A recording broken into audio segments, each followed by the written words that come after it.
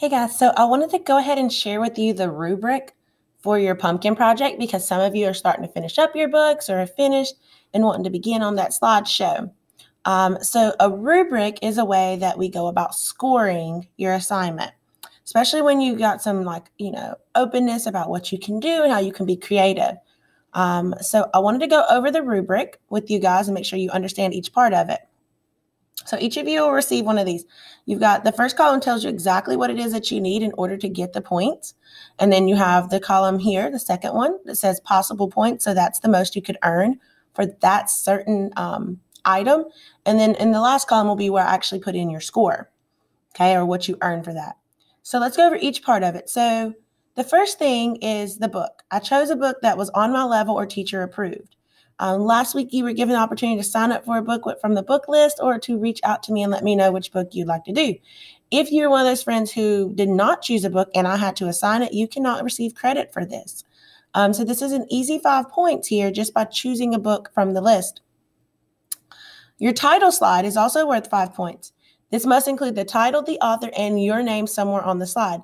You also need to include a picture of the book cover or a picture from the book, something that represents and shows us what your book is or what it's about. Your summary is worth 20 points. Now, we've worked on summarizing. We've used somebody, wanted, but, so, then.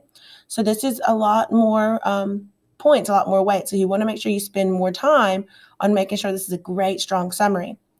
I wrote less than 5 complete sentences. So we're looking at 5 or less that really show us all the parts. The summary included the main character, the problem, and the solution. I did not tell the whole story.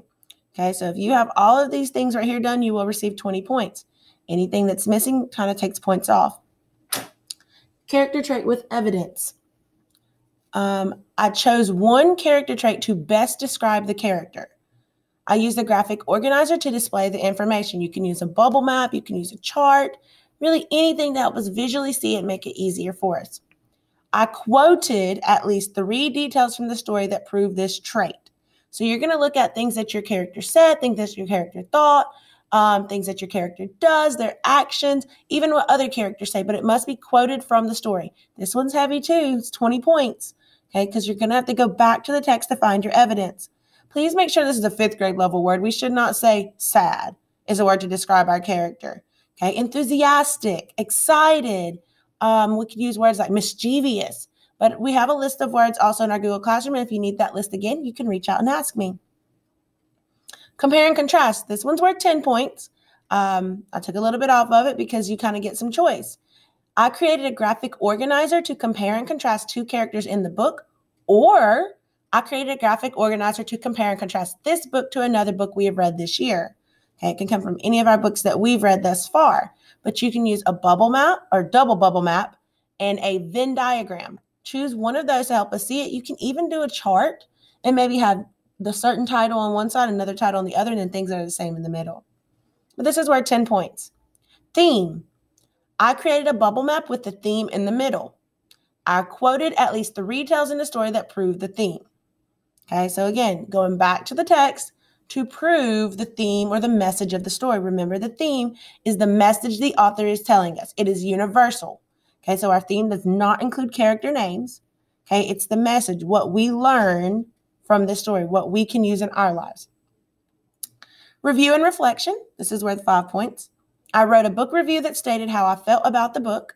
I explained why I would or would not recommend the book for others. Overall slideshow. I made my slideshow visually appealing to the audience. So don't just turn in the black and white paper. Actually add some color to it. Make sure that we can read it and it's legible. Okay, so this is worth 5 points. Capitalization, punctuation, and grammar. Each of these parts are worth 2. I use capital letters correctly. If you're not using capital letters in the correct spots, you will lose points.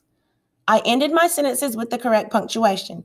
Periods, question marks, exclamation marks at times. I use quotations correctly. We've already learned how to use quotations, so we want to make sure we're using them properly. I wrote complete sentences with complete ideas. I used academic writing instead of friendly technology writing. So using words like you as the letter, that's not spelling the word out. Okay, so make sure we're using actual school vocabulary and school spelling. That's worth 10 points. Your pumpkin. I use details from the story to decorate and create my pumpkin. That's worth 5. Flip grid. I created a flip grid to share my pumpkin character with my classmates. So if you go on and you do the flip grid assignment when it's due, you're going to get 5 points. And then there's extra credit.